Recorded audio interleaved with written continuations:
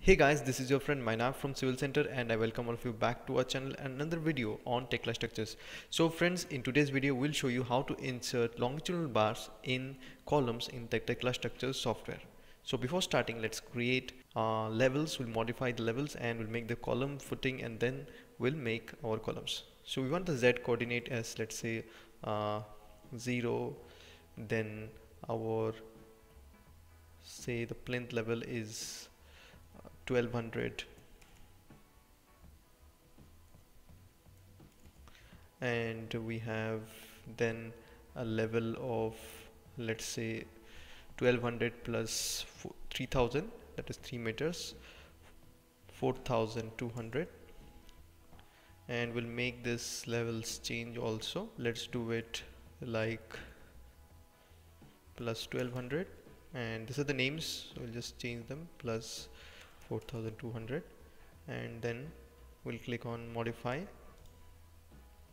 So after that we'll just take a particular, go to concrete and we'll take a footing, pad footing. So we'll take a footing at the center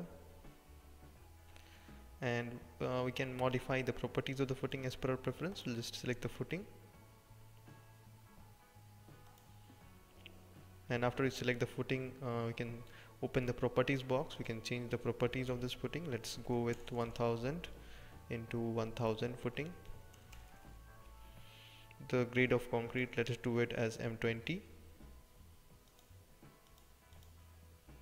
and then the depth of the footing, let's do the top as our, we'll do the bottom as 0 because we want all the footings base to be at the same level, and the top, let's do it as our 300. So we have a 300 mm depth footing and we'll just click on modify. So we have changed the footing as per our preference, and after that what we can do is we can insert our columns. So to insert our columns, let's go to the top view. We can go to Windows, we can select view list, and we can open the grid 2 or grid B. So before just being able to see the grids, we need to click here and then right click, and then we can have the option of create grids along view. So we'll go to here and along grid lines and then create. After that we'll click on OK, and then we'll create or open the grid 2. So grid 2 have been opened. This is the elevation view. We can also go with the plan plus 0 view. You can open that and we can close this, and we can select the option of tile vertically. So let's just go to this one and we'll go to columns and we'll define the properties of the columns first. So the bottom level will be let's say 300 because 300 is the depth of the footing, and the top level will be our 4200, and we'll have a size of, let's say, 250 into 250,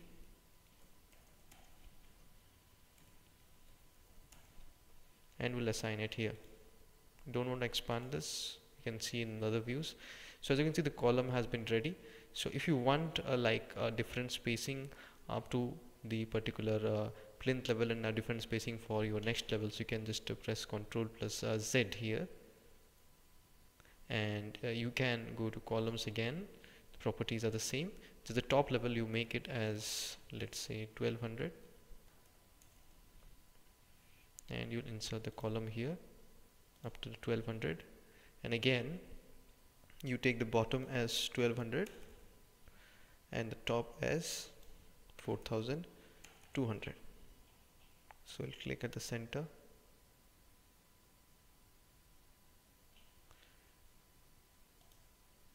Now you have the column in two different parts. So first of all, we can simply insert the footing rebars. For that we can go to our particular rebar, then we can use the option of Rebar Group, and after that let's select a particular grade and diameter of the rebars.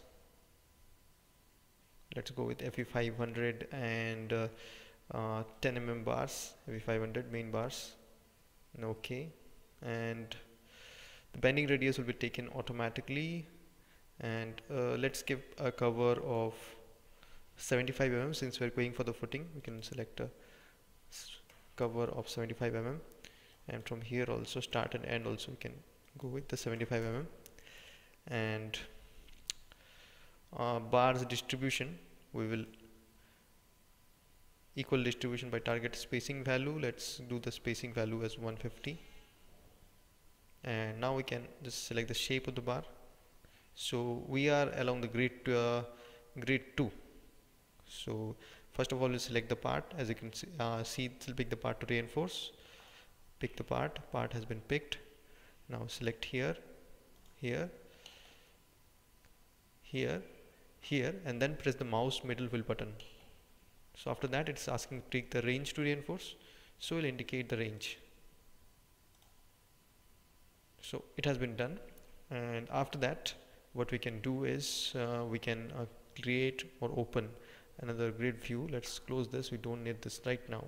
So we'll open, go to the view list and open, let's say we have the grids 2 already open. Let's open the grid B, and this is this one.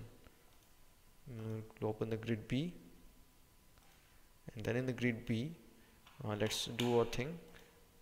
We'll go to bar group again, and all the properties are already defined, so we don't need to change them. We'll just select this part to reinforce, shape 2, 3, 4, mouse middle wheel button, and then indicate here the range. This time we'll go for this to this. So this is done, but as you can see, this is overlapping. So how to just fix this? So we'll select this, and since this cover is 75, so if you can do this as 85, because this is 10 mm bar, because we don't want this to overlap. If you can do this, let's try. So as you can see in the 3D view, the overlap is now prevented. It's properly in its place as per actual structural drawings which we see. So we are good with this. Now we can go for the reinforcement of our columns. So for the reinforcement of our columns, we can use this particular grid view to reinforce our columns.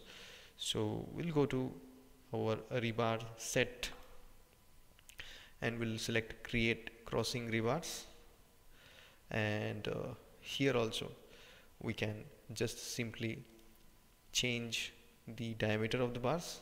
We'll go to FE 500, let's select 8 mm, and then we'll just click on OK, and then we can simply let's assign our rebars.